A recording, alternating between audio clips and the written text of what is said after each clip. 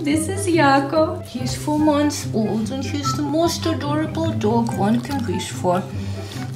I'm about to go and adopt or get golden retriever soon because this is just too cute.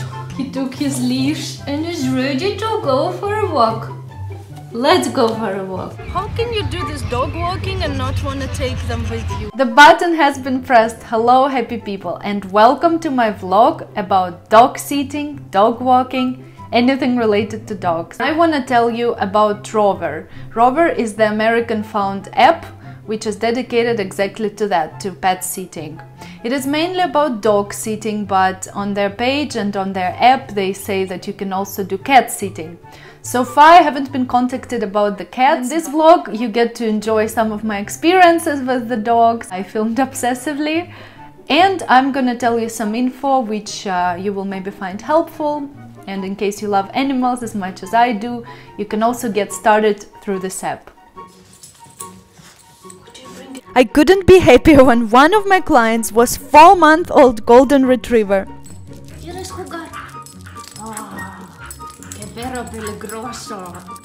Dangerous dog here. Meet a dangerous dog, guys. He even looked in the camera with me like a poser. Are you a poser? Are you a poser? Or you're a Rottweiler? Are you a Rottweiler? Oh my god. Here we are, ready to go for a walk, right? Right, baby, so much sun, so warm. Elle est amable.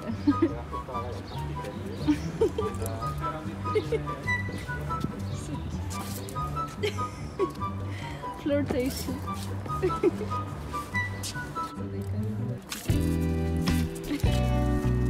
Now that I meet my friends, everyone immediately asks me how is my dog life going? How did I find out about this Rover opportunity? Honestly, I have been watching a lot of American movies where you get a job like a nanny or a dog sitter, and to get paid for this job, like, oh my god, this is my huge dream. He stops a lot, like everywhere. Maybe you should go a bit up further.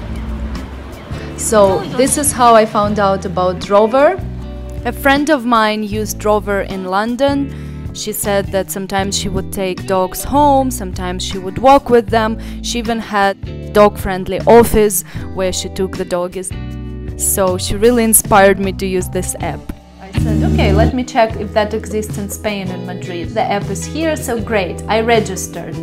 And then I just got my profile, assuming this is all that I have to do. Then I didn't get any requests for about 6 months. I forgot about Rover until I decided to get back to the app. And this time I contacted Rover about the verification, sent them all the necessary documents, and made sure my profile is alive and active. As little golden retriever Yako showing us here, patience can be the key, but in some cases it's also important to be proactive. Then I got like the verification thing, and here you go, my profile is alive. Preparing for this vlog, I actually watched a couple of others where people do Rover in America. In the US you actually have to pay to get verified for the background check that they do. Here in Europe it's for free, so that's good news. But still, even after I got verified, I wasn't getting any bookings. What did I do wrong? And the reason is reviews. I had no reviews and you have to get started somehow. It's basically like you're straight from university and they already want you to have experience. I think when you get registered at any app or any sort of job-related market, that's how it is. Rover can't give you a verified review unless you were booked, but it has such an option called testimonials. You can ask any of your friends who know you, who are familiar with you, maybe you set their dogs for a moment, to leave those testimonials, and that's how it worked for me. Me and this very well-behaved gentleman just going for a small walkie. He already had his dinner and I gave him some of his favorite foods. So he seemed very happy with that. Now it seems like he's taking me somewhere, not sure where. The reviews on Rover are, I can't underline how important they are, because now I was booked a couple of times and I asked people to book me through the app.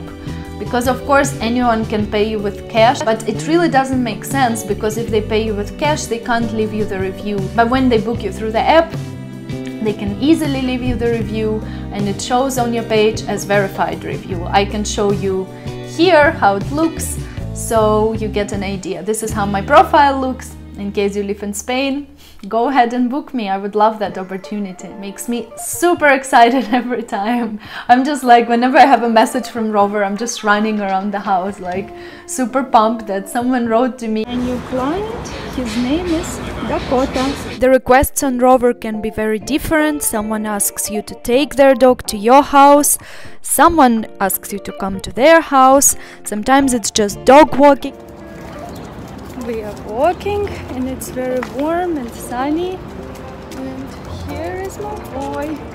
Suddenly, like, it's such a big contrast with the first walk. He has so much energy going on, when during lunchtime it was probably too hot for him in Spain. And wow, look at you. But what's really important is that you don't put your rates up too high, because the competition is out there. There are a lot of people who want to walk the dogs, so you have less chance obviously to be booked if you put your rates very high. For me, it's a love story more than anything, not really a business model. Of course, I understand it's nice to make some pocket money from dog walking, dog sitting. I understand some people who want to do that, but my advice is that you really have to love dogs. That's first of all, and that's the most important thing. Our mood today is Ducky, who just fell down and enjoys the massage. You would be surprised, but the dog owners feel how their dogs feel. After I brought Ducky back home, this 14-year-old very cute Labrador, his owner told me he's so happy, she can see how relaxed he feels, and I was like, well, no wonder after all the scratches I gave him. Rover has this really cool option. Before someone does their booking, there is this option available called meet and greet. You're not getting paid for it, but it's a convenient option for a dog owner to meet you and make sure, I don't know, you're an adequate person, that you're not gonna harm their animal and their pet. And I completely get it. If I had a pet, I would also like to see the person up front to know. Maybe I get some weird vibes and then, I don't know, change my mind. So far I had only one meet and greet. Luckily it all went well, I got booked. Also, by no means I'm advertising Rover here. I know that there may be some other apps that's really cool. I'm just actively using this one, so that's why this vlog was created, with the purpose of sharing my experiences. So apparently Coco is a vegetarian or vegan. I don't know how exactly to make this distinction from him eating the grass, but as far as I know, eating grass is okay for animals. I think nowadays there are so many useful and not so useful apps, and I'm kind of happy that there is an app like Rover for animal lovers like me, because animals are the purest angels we have out here, and when you don't have an opportunity to have one at home, when you travel like me, it's a great way to spend time. I just fall in love with each one of them and just want to adopt a dog. Oh, Dr. Georgie, as sweet as you. LGBTQI friendly. He's licking my arm. Oh, this is the best. I hope you found my vlog about dog sitting, dog walking, whatever else dog connected useful. Maybe it will inspire some people to give it a try, because why not?